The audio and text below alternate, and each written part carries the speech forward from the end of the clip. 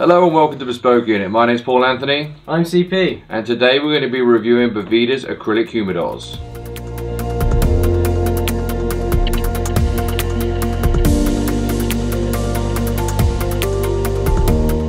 Today we have both the small and the large Boveda Acrylic Humidors. As some of you may be aware, or if you're not aware, if you click the link above here, we've got a full review on different types of humidors, from wood humidors, cooler doors, Ziplocs, everything you name it, including acrylic humidors. But today we're going to be focusing on just these acrylic ones, talking pros, cons, whether we would buy them, and what potential uses for them actually are. Absolutely. For example, here I have a large humidor, as you can see, acrylic from Boveda. Meanwhile, Paul has the three smaller ones. Three small ones. So the recommended capacity of this is 12 to 20 cigars. And I believe the big one is 75, but that obviously depends on the size of the cigar you're actually going to be storing. So I don't know if I'll take it away maybe on the small ones. Tell us about the small ones, and then we'll talk about the large one after. Well, the nice thing with these Boveda humidors is that you can actually put the Boveda packs below the cigars themselves. So if I remove a few of these cohibas delicately, we're going to reveal some Boveda packs underneath, and these Boveda packs are actually at 65% RH, which is, I think, is one of the main benefits that we're going to talk about these acrylic humidors, is that this creates a small microclimate of 65% RH, where I usually keep my regular kind of New World cigars at a 68 to 69, where it's believed, and a lot of people in practice have mold issues with Cubans when they hit them at higher RH. So a lot of people have them at like 62, 65. So for me, with a very small collection of Cubans, having a couple of these to store them has been an ideal scenario. So that's perfect. And what other advantages do you have of these? I mean, for example, they looks like you can stack them. Yeah, so with these little ones, they're quite nice because you can stack them. So I have these at the office and just put them away in a closet. Again, being you know, clear acrylic, we don't want to have them out all the time in daylight because they can bleach the wrappers and potentially affect the smoking experience. Also, you always talk about kind of a small greenhouse effect. Because you have a transparent surface. If that goes under UV light, it's going to heat up as well, and you might end up having temperature spikes. So it's important to keep these in the dark unless you're taking them out as display pieces, something that we'll talk about a little bit later. We also have the ability to put in you know, kind of a hygrometer as well. So this is the Boveda Smart Sensor. Check the link above and in the description below for our comparative reviews of the Boveda Smart Sensor, as well as other app-enabled hygrometers, as well as the ones that you may have been familiar with, such as digital or analog ones as well. But this is really nice because I can just pop this in, kind of close the lid, and I can still kind of spot check what the temperature and RH is in this environment, especially when you've got, you know, potentially more premium cigars such as Cubans, you know. So what's the size like? It seems ideal, but any drawback? Well, I think the drawback on this one, I mean, this is great, as you can see. Charles-Philippe here has configured it, but with the small one, you're going to actually struggle to get a full box of cigars in. So we've actually got these little Robustos here from Camacho, and this I believe Perfecto here as well. So you can stack these. I think that's where you can actually get a full box in, is where I had these Monte Cristo Artisan Series number 2,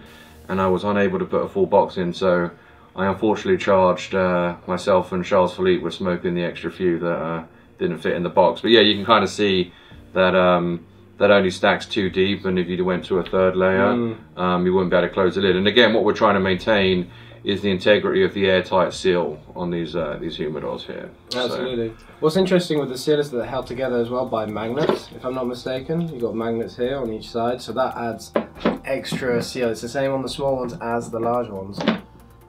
Shall we talk about the large one? Go for it. Yeah, well, as you can see, it's bigger. We have, as Paul mentioned, a 75% capacity. What I quite like about this one compared to the small ones is when you open it, you have a very convenient tray here, which allows you to pull out the cigars and be able to change your humidity packs that are underneath. In terms of width, it's much more convenient, and it will hold the most common larger length vitolas, which are double Coronas, like these 30th anniversaries here from Avo.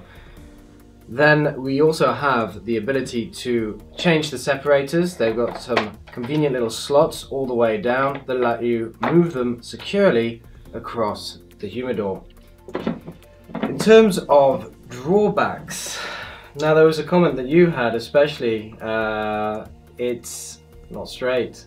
Yeah, it's not straight. So I actually had purchased these prior because of the need to store the Cubans at a lower RH, and we've been lucky enough to be in contact with the guys over at Boveda, and especially Rob, who is the box press podcast presenter over there, and they actually provided this one to us for a review. So thanks a lot for that, guys. Appreciate it. One of the drawbacks we were talking about was the fact that it's a kind of a curved top, and his response was that, well, really for the price point, and these come in at around $200 and these come in at $70, that this is really kind of a more display piece. This isn't really a long-term storage piece. So where I had actually been stacking 2 of these at the office, like really when you get to this level for $200, you know, as we've shown in our best entry-level humidor video, link below, around $100 for a 100 count.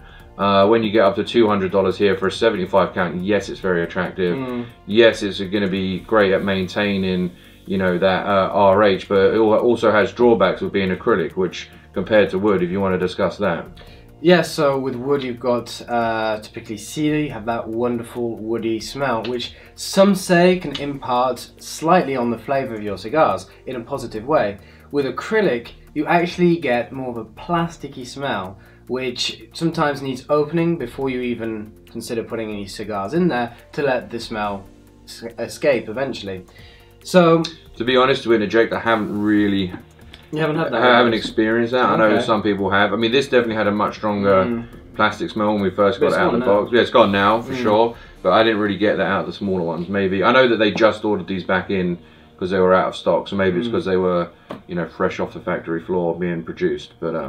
And personally, that will always be a big deal for me. I absolutely love wooden humidors, and Paul's shown me all his setups with cooler doors and winer doors and tupper doors and all these doors. And as my collection increases, I'm really scratching my head of how I want to go about storing it. Do I want to go through acrylic? Do I want to go through tupper doors, cooler doors, or any of these other approaches? Or do I really want to stick to wood, which for me is a much more sensual and enjoyable experience?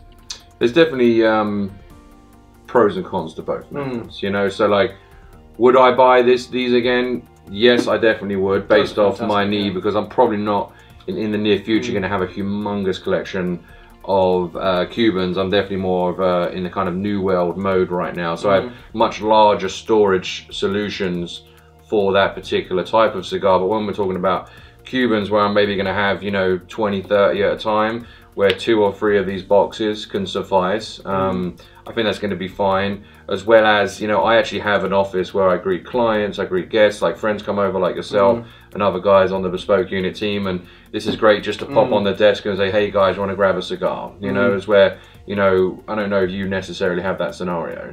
No, these days, yeah, all I have right now is a desktop humidor, and that's sufficient for my needs at the moment. My collection isn't big enough to warrant anything like this or even the other storage solutions. So it's a consideration I'm going to have to take into account in the near future, but not yet.